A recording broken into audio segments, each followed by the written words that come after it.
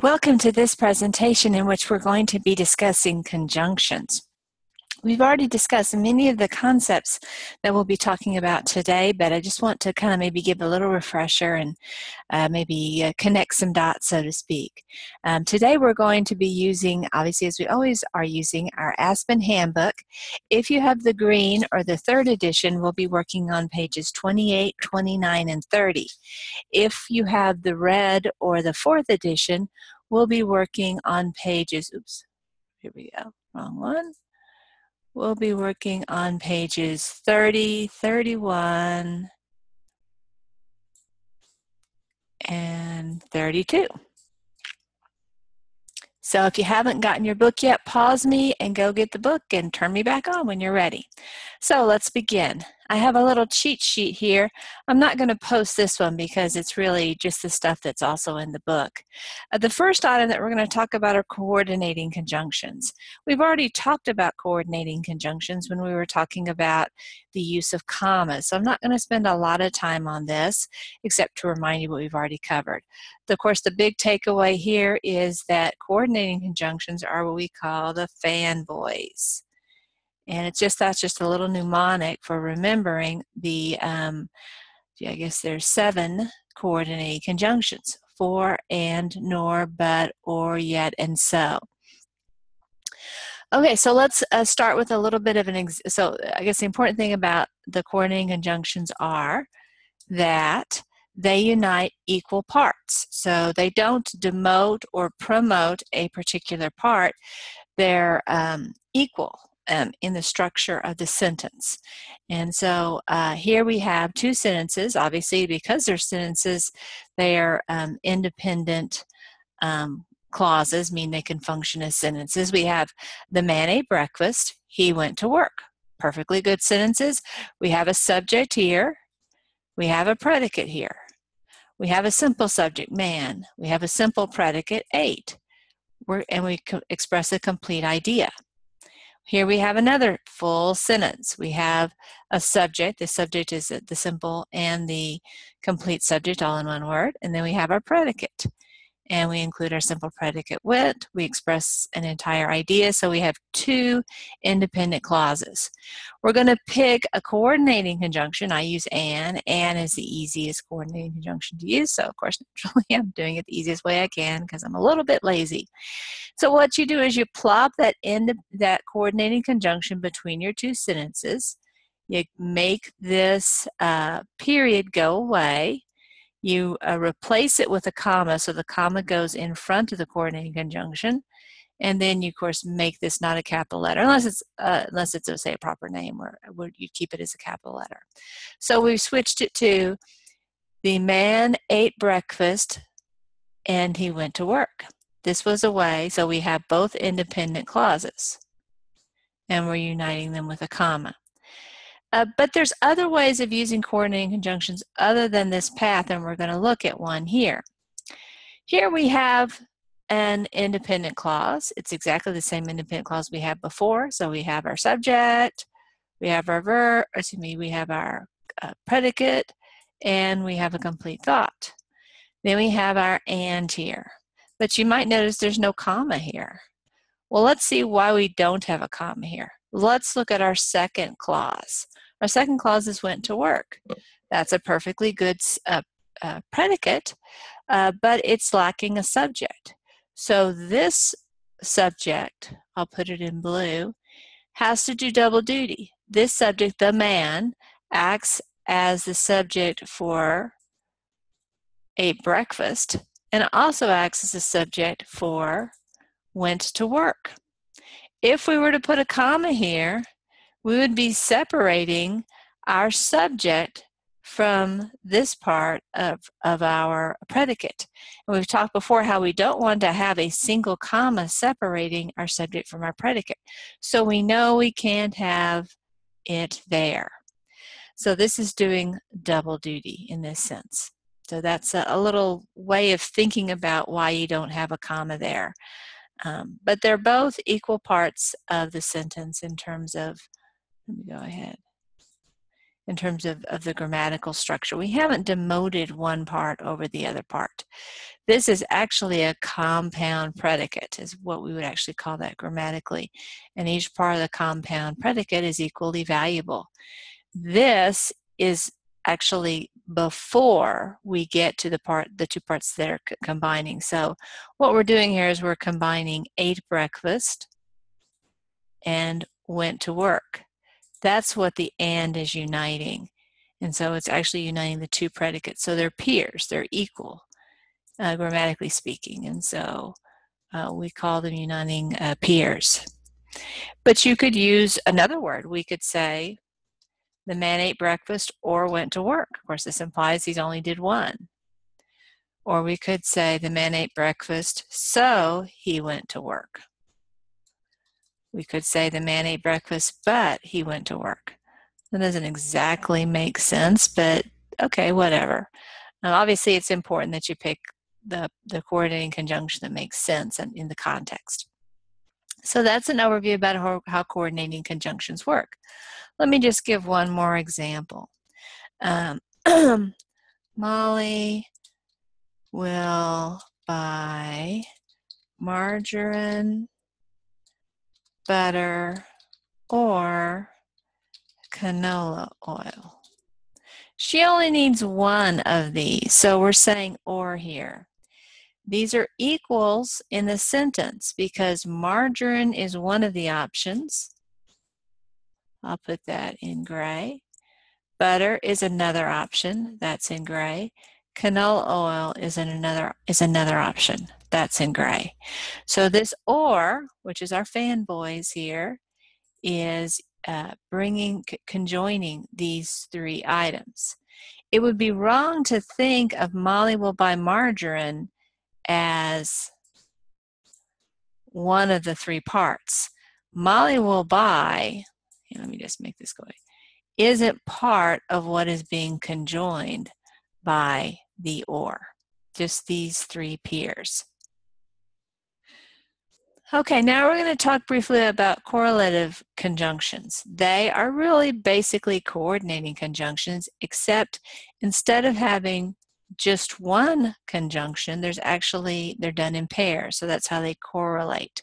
They work in pairs, but they join equals, and you may recall up here, coordinating conjunctions join equal parts. Let me actually change that to join equal parts.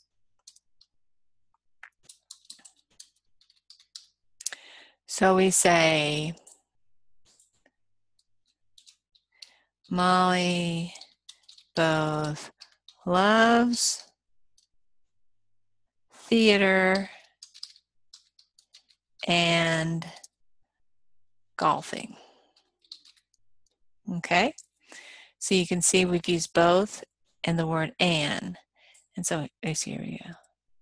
Let's see, actually I should say and loves golfing. Actually, let's do it this way. Loves both theater and golfing. Okay, so we have our conjunctions, so I'm going to put these in yellow.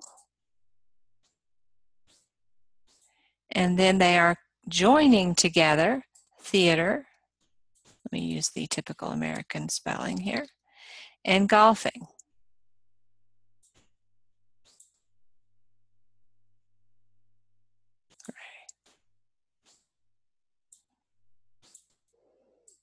Now you might say, well, we could write this, I changed Ollie to Molly, I guess we can make it Ollie, but we'll stick with Molly.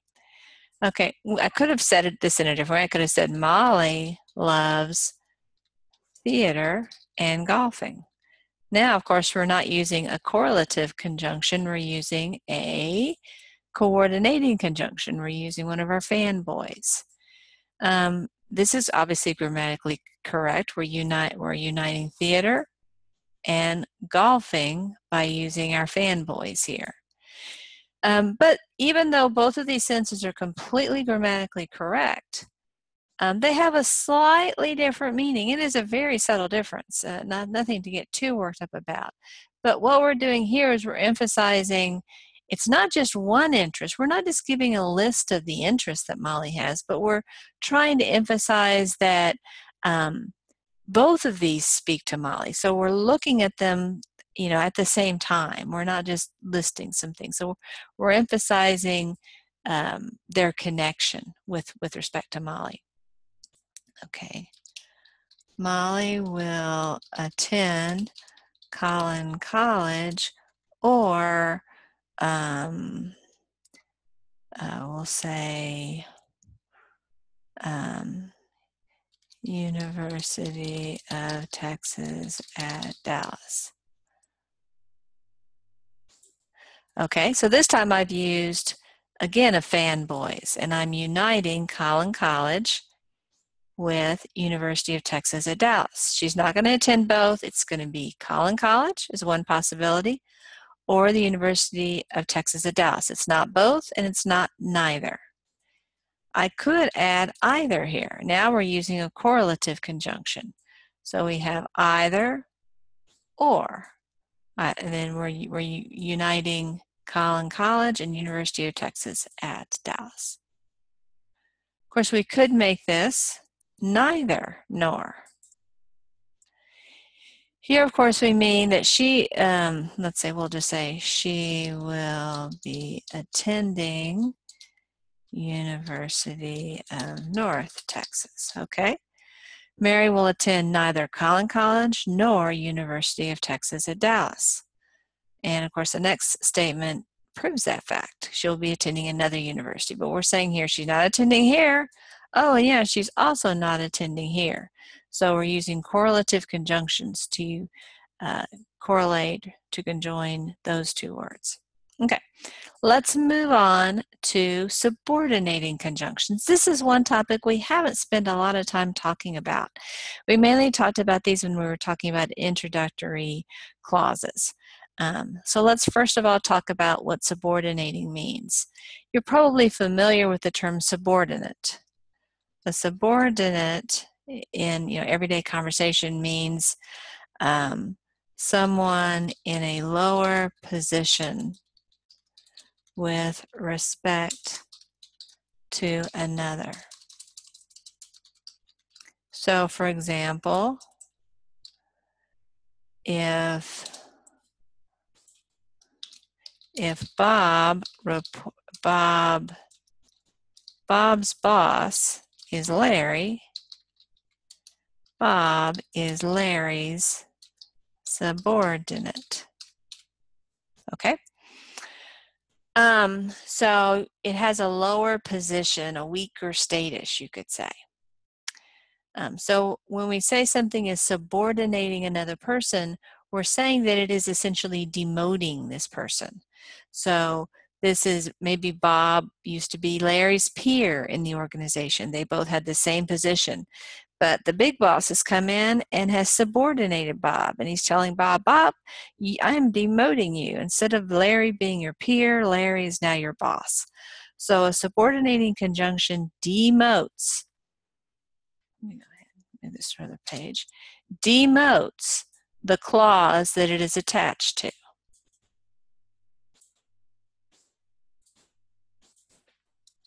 Here are some examples of subordinating clauses. This is not an exhaustive list. So the fanboys list is exhaustive, but this is not. After, although, because, before, if, once, since, unless, until, when, where, while. These are in alphabetical order. So what are some important things? We've talked about the independent clauses when we were up here. We talked about how an independent clause can be a freestanding sentence, and we talked about the three things that an independent clause has to have. Has to have a subject, has to have a predicate, which has to, and always predicates have to include a verb, and it has to express a complete thought, okay? But when we look, and that's what we have with an independent clause. But what a dependent clause has going on is that it's missing one or more of those elements. Sometimes it inherently is missing those elements. Let me give you an example. After the rain, the rainbow appeared. Okay.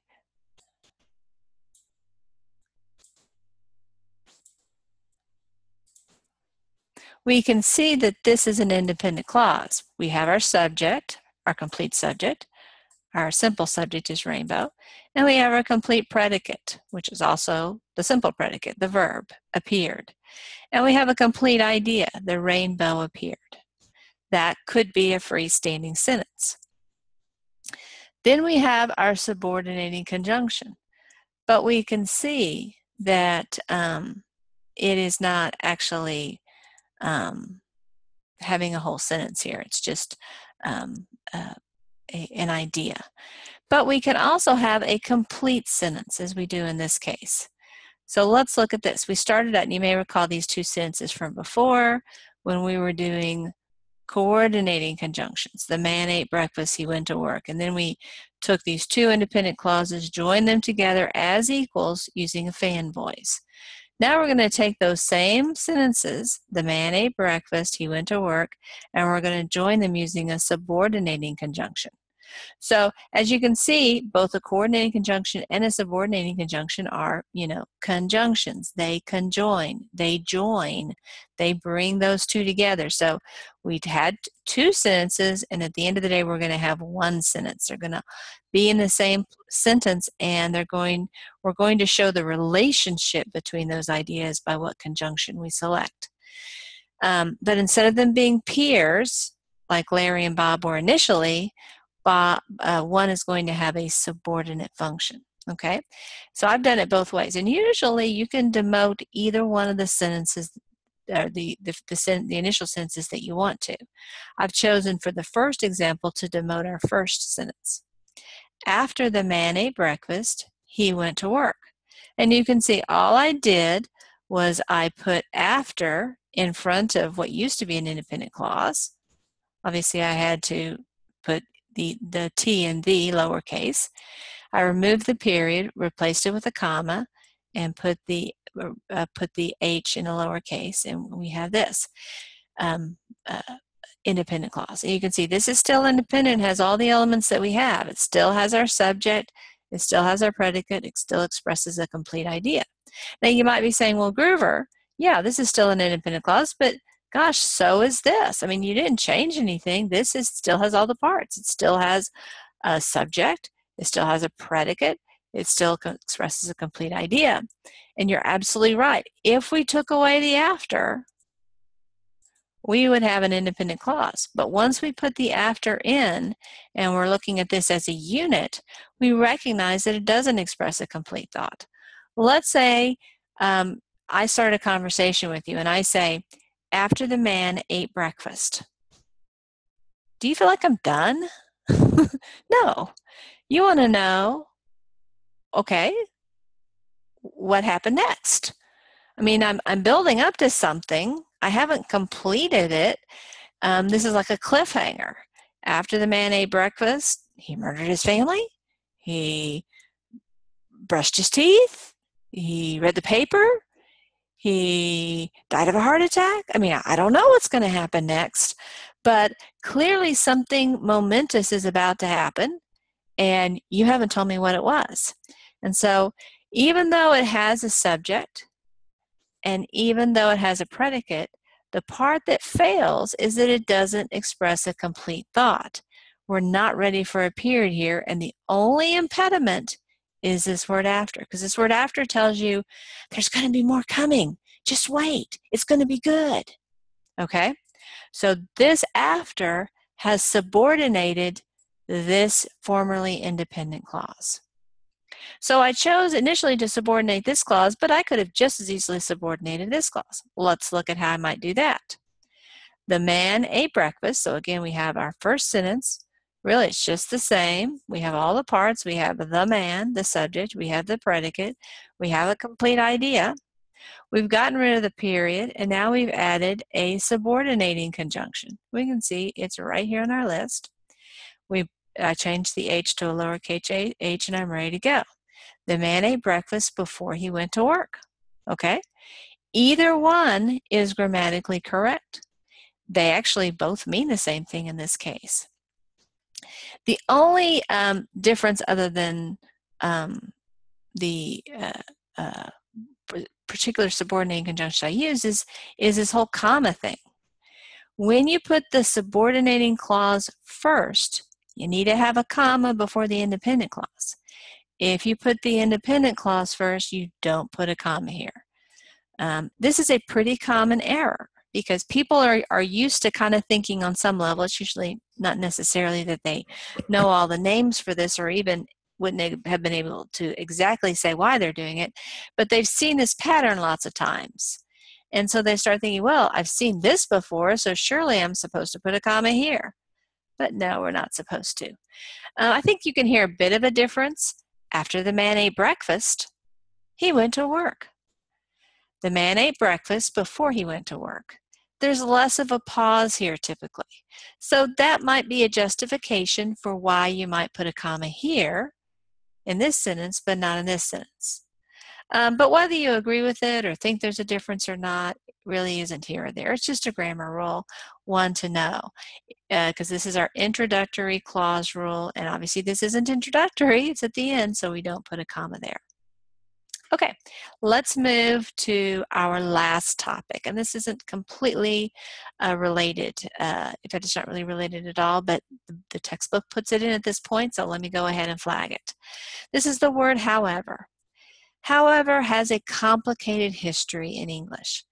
I'm not going to go through the reasons that there's kind of there's I would say three schools of thought about this.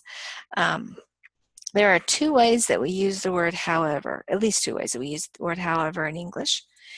And one way that we use it, so I'll call this A. So reason A. Reason A. There are two schools of thought. One group says, don't put it at the beginning of a sentence. Others say, you can put it at the beginning of a sentence. So there's two schools of thought here. Some say, yep, it's okay. Some say, that's wrong, don't do it. There's a reason B. And I think all grammarians agree you can put it at the beginning of a sentence.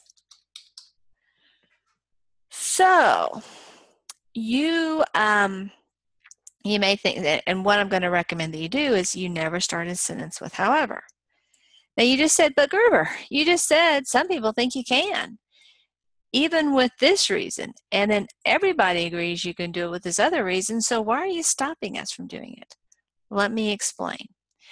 The older the person is, which means, we're talking judge age or senior partner age, the more likely that he or she grew up with this rule, because this used to be really common. It's less common now, but there's a fair number of people who would still take this to heart. And guess what? You can't look at somebody and know whether they believe this or believe that. So why take a risk? I mean, it's not like these people down here think you have to start a sentence with however. Nobody's ever going to get mad at you if you put the however somewhere else.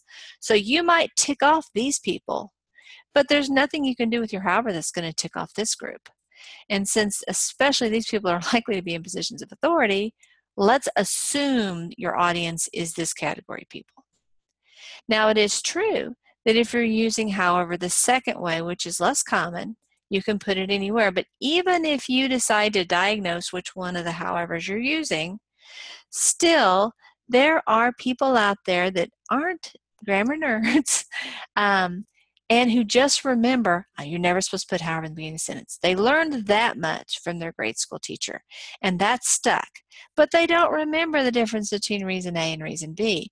So even if you're using it completely correctly and every single grammar nerd in the country would say, yep, you did the right thing, you are awesome, the fact remains that there will be some people who only remember this rule, and when they see you do it, even when you're absolutely justified in doing it, they will think you're wrong. So why risk it? why even go there? It's never necessary to start a sentence with however. So yes, you could do it and you would be sitting on the high ground. You could laugh at those silly people who don't know any better, except you know what, if it's the judge, probably not so good to show him up. And the reality is that even if you do show somebody up, you won't even know if you did or you didn't. It's not like he's going to come to you and say, well, you know, you put however at the beginning of your sentence, and I know that's wrong, and so that's why I didn't award your motion or whatever. I mean, that's not literally the thought process that the judge is going to follow. And he's never going to say, or she's never going to say, that was the reason, or even I noticed it. It may not even consciously register with that legal professional that you did that. But it's somewhere in the deep recesses of his or her mind that, hey, you're not supposed to do that. And so there's no reason to take that risk.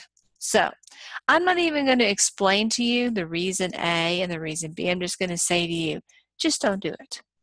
Now, if you see other people put however at the beginning of the sentence, and even though I've told you not to do it, please realize that it doesn't mean that they're Neanderthals or some subhuman form of life. Because number one, they might be using reason B, or they might have grown up in a reason A era where they've been told, hey, it's okay to do that. So don't judge people who start a sentence with however. I'm just recommending for your benefit that that's probably not the best career move ever. So let me show you the way that I'm recommending you not do. Bob had committed many crimes. However, he was truly repentant. This is not favored. Let's look at a more favored way. Bob had committed many crimes. He, however, was truly repentant. You could also move however here. Let me just try to show you a different way. He was, however, truly repentant. Oops, I guess I have that in the wrong color, don't I? Okay, so let's look at it. Let's say you choose to put however in the middle. This is an interruptive. You remember the comma rule for that. So we need to bracket it with a comma. So the word in front of however is going to have a comma, and then immediately after however we're going to have a comma. If for some reason you choose not to follow this rule that I'm suggesting you follow,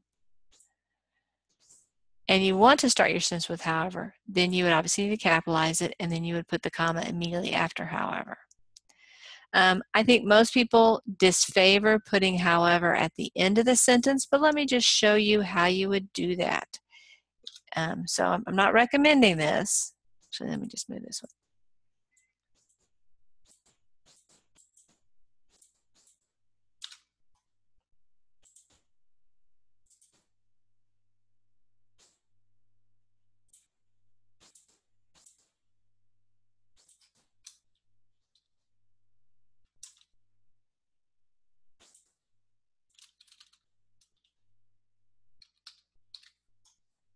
So we're going to put a comma here,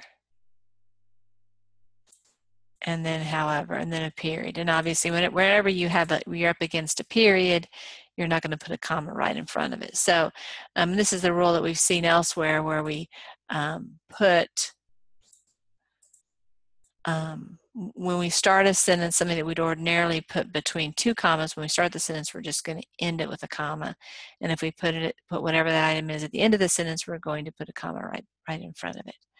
So that gives you an overview about the use of however. So that can be a helpful thing to keep yourself on track. Let me just see if there's any other things.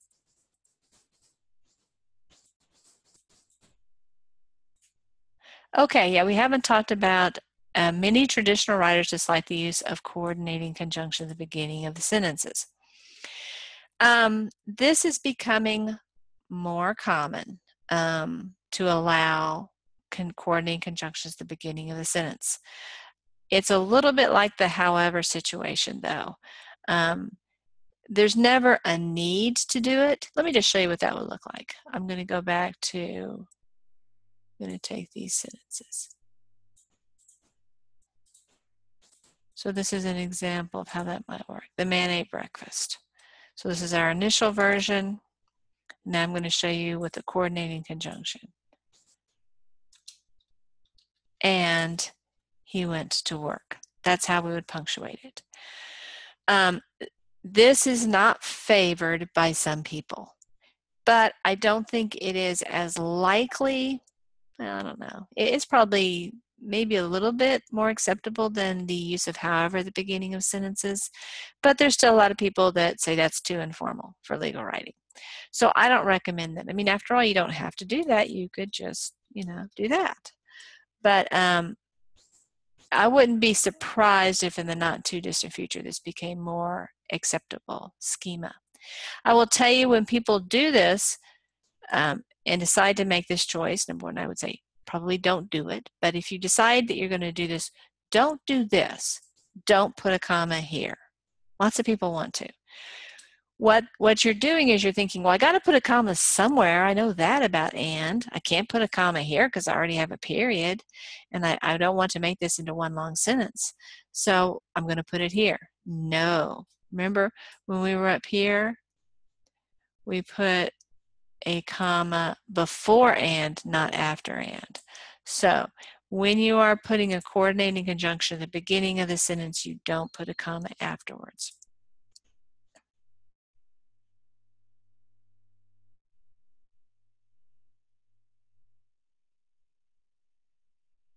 And then another reason why people don't like the coordinating conjunction at the beginning of the sentence is that it's going to create a temptation for you to create a sentence fragment. I'm not going to talk about all the sentence fragment stuff. That's a separate lesson. So this is an example where the author put, he had a period, he used but, he did not put a comma here, so that was good. But that's that disfavored rule. We're starting a sentence with the fanboys, and that's not a good idea. So here the author revised by putting a comma here, lowercase b, no comma here. And then here, this comma, I would say, is not a good idea. I'm going to reject the use of that comma. I'm going to disagree with the textbook. We've already talked about correlative conjunctions. I don't like the way these rules are stated, and I'm not going to test you over it in this class. We will cover this if you, well, actually, let me say it this way. If you're watching this video and you are in advanced legal documents preparation, you're not responsible for knowing this information. If you're in legal writing, I will cover this information separately and in a different format, and you will be responsible for it. Let's see if there's anything else.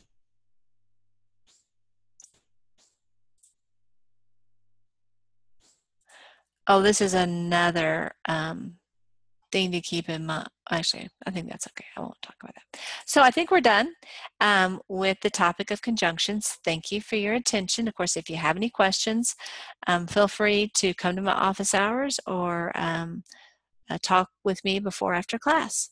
Have a good day.